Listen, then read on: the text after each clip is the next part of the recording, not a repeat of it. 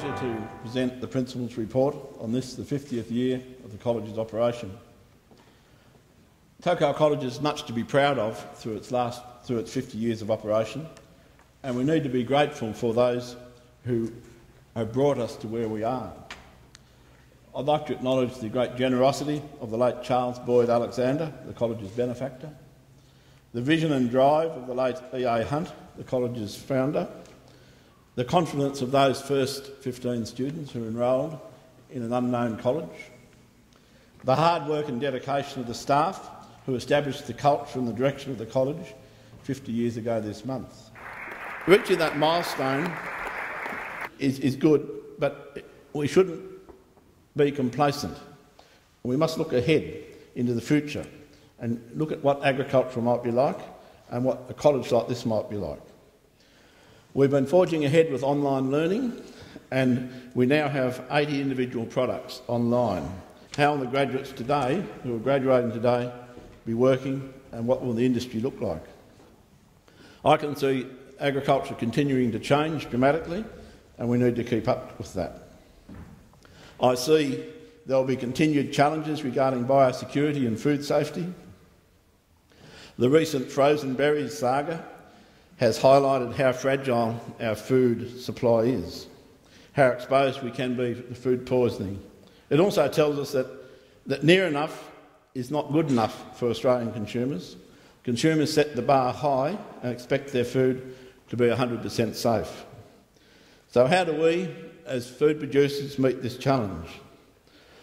I believe it is through well-trained people caring for our animals, our land, our crops and our food supply. In Australian agriculture, we always have struggled and will continue to struggle with a skills shortage. And there will always be a demand for well-trained people on the farm managing and running the operation. Given that, I believe much of the staff for our farming will be drawn in the future from elsewhere. I believe it will continue to have a lot of people on 457 visas working in agriculture, seasonal workers and backpackers. I can't see that changing, and I think we should come to grips with it and manage it, and I think we can benefit from that. I can also see a greater increase in the use of robots doing things on farms, such as milking cows and carrying out repetitive tasks. Already that's happening. There's robotic dairies being put in around the countryside, and that's continuing, and that won't decrease, it'll increase. We'll be still having people coming in on 457 visas. We'll be a wealthy country in an area of not other so wealthy countries, and people look to come to this country to work, such as seasonal workers do, and also backpackers from the Northern Hemisphere, and we hope they keep coming, and they're working on a lot of farms. And fourthly, we need to supervise and give direction to these robots, and that's where we need well-trained agriculturalists from Tocal to manage these people passing through our agriculture and also managing robots, which there'll be more of. We must keep adapting and keep revising what we're doing and adapting to change. And we have to lead that change for a better agriculture, a better community. So I therefore have much confidence in the graduates who are receiving their awards today. We're very proud of them. They walk across the stage in the footsteps of those who have gone before them. Students that have gone across this stage have forged outstanding careers, making a significant contribution to this country. And I'm sure these students will do the same.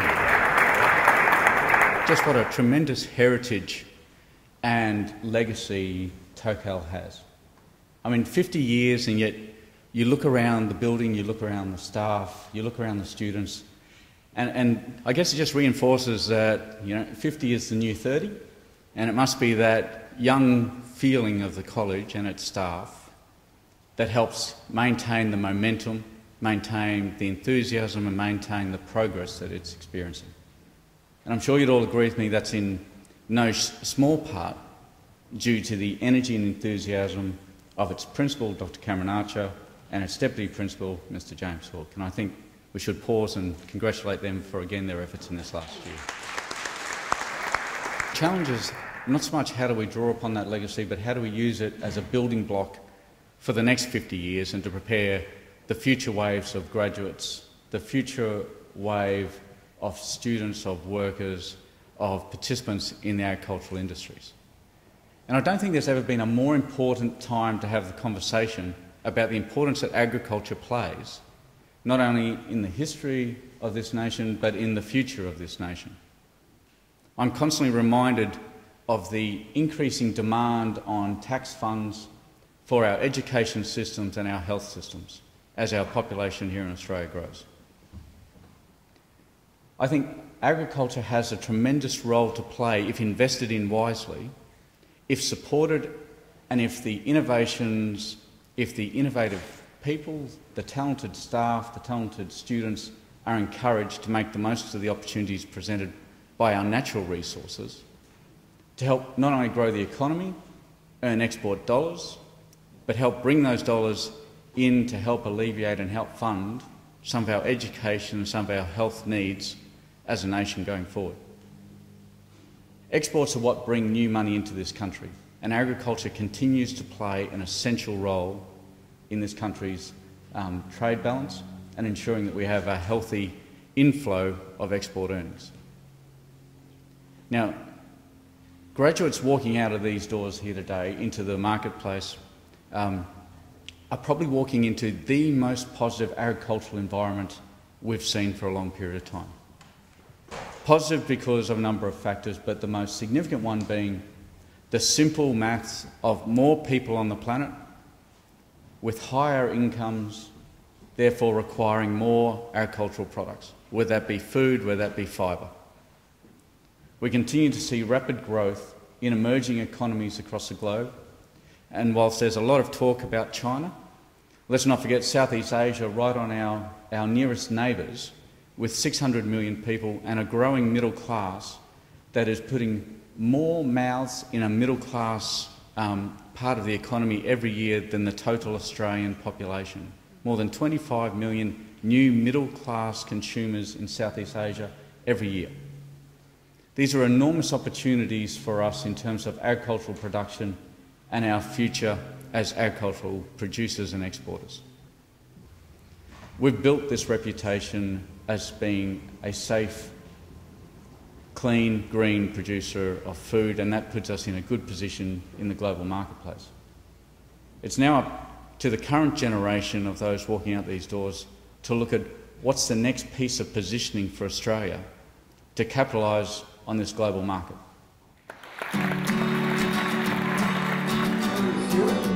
Ducks in the course, also gold medal for excellence in the course, medal for achievement in practical work, and graduated with merit.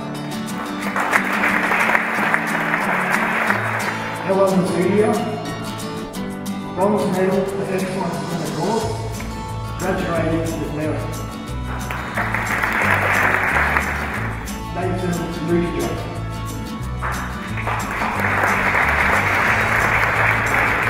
Bronze medal for excellence in the course, graduating with merit.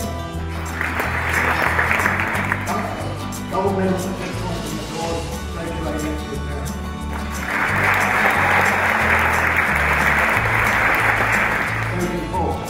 Bronze medal for excellence in the course, graduating with merit. Madeline is receiving a bronze medal for excellence in the course, graduating with merit. Kimberly Halliday, Ducks, gold medal for excellence in the course, graduating with merit, and Kimberly is also graduating with diploma for agriculture. Alana Donald, bronze medal for excellence in the course, graduating with merit, and also with diploma. Alana is heading off to work in Canada. Liam Cox, graduating with merit, and also with diploma in agriculture. And he is also heading off to work in Canada.